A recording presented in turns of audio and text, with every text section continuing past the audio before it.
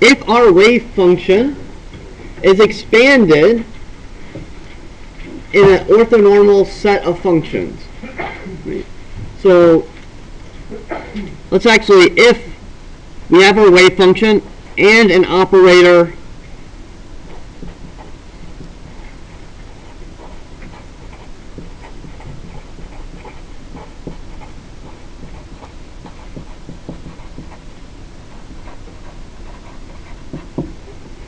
where our eigenfunctions are orthonormal to each other.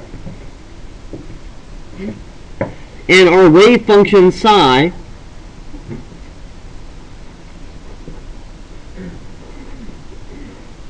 is written as an expansion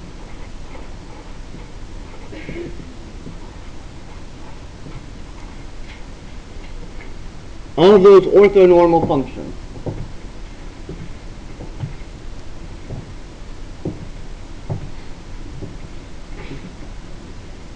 Okay, there are two things to point out about this. One,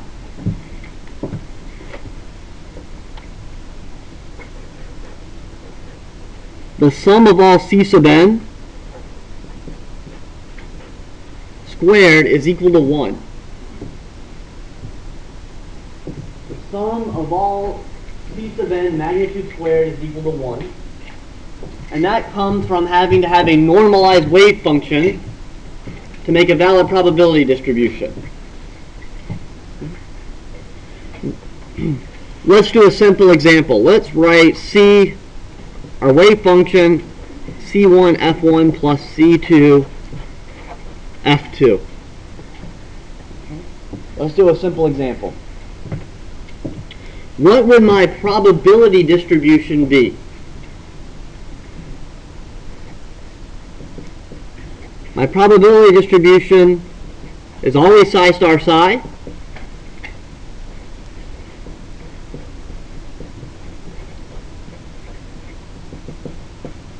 C1, F1, C2, F2. Right? And if the wave function is to be normalized, then the integral over all space of psi star psi has to be equal to 1. So let's take the integral over all space of psi star psi.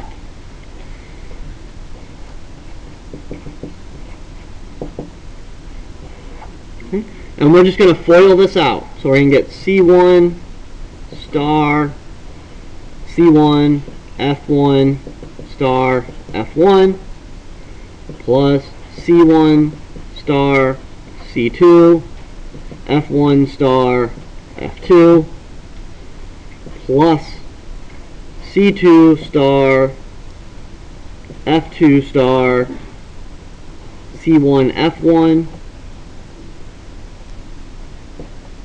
plus, I'm just going to rewrite this integral sign again, C2 star F2 star C2 F2.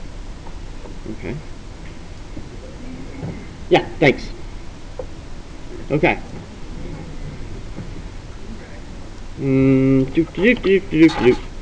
How's that? Okay. So the integral over all space of F1 star times F1. If these are orthonormal, then that has to be equal to 1, right? By definition. Right? Let me actually do it this way. We'll do this term by term. Okay. So we have C1. Okay. C1 star C1 times the integral of F1 star times F1 for an orthonormal set. That's equal to 1. Plus, move it over a little bit, C1 star C2 times the integral over F1 times F2. If these functions are orthogonal, then that has to be equal to 0. Right? That integral is equal to 0 times 0. Similarly, C2 star C1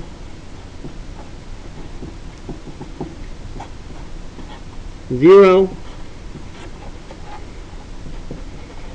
C2 star C2 times the integral of F2 star F2, and that's also normalized, so that's equal to 1.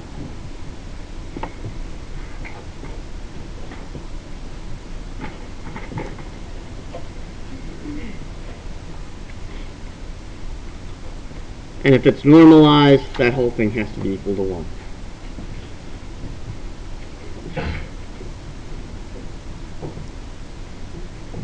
The reason we're doing this is our wave functions, when we did particle in the box, our wave functions were relatively simple. Everyone could write them down. I could ask you to memorize an arbitrary wave function for particle in the box. As our systems get more and more complex, it's harder to write down what those wave functions are from memory, and it's often nice to be able to deal with them in a more abstract and general sense. All right. And then finally,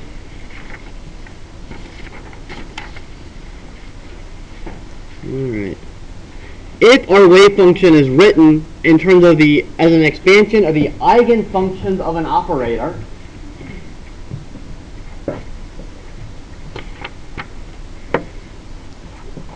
the probability of measuring O, the operator's property,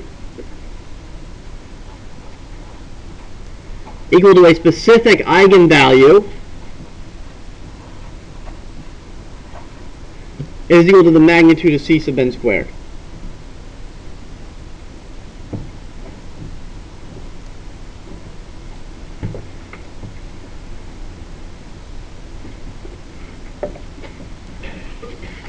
Okay. So for example, if my operator, in this case O, happened to be the Hamiltonian, and I wrote my wave function as C1 psi 1 plus C2 psi 2, my probability of measuring the corresponding property, which would be the energy, equal to E1, would be C1 squared. The corresponding probability of me measuring E equal to E2 would be the magnitude of C2 squared. Alright. That covers everything from chapter 4 and a little bit more.